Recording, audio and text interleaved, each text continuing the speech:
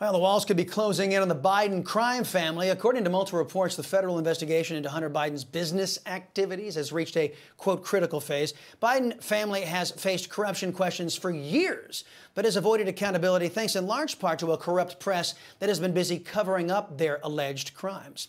Let's discuss with Republican Congressman Matt Gaetz. Congressman, it's been a long time, sir. It's always great to see you. You know, we were led to believe the increased scrutiny stems from the Hunter Biden laptop that much of the press and the so-called former intelligence folks claimed without facts was Russian disinformation.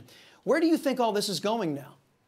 Well, keep in mind, the FBI has had this laptop for many years. It was only recently that we were able to get it into the congressional record, when media outlets were able to piece together different features of Hunter Biden's life that didn't just demonstrate personal depravity, but in fact, public corruption.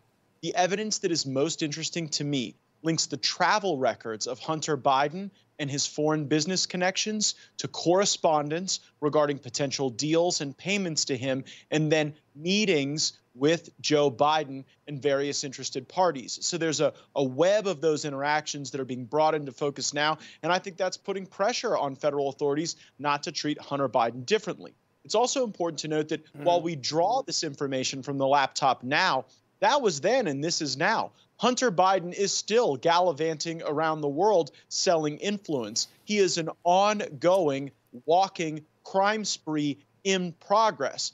I believe that the Republicans will actually have to set up a special select committee to just look into Hunter Biden with experts from Foreign Affairs, from House Judiciary, from the Oversight Committee, because he really has become a center point of a lot of this Biden crime family activity.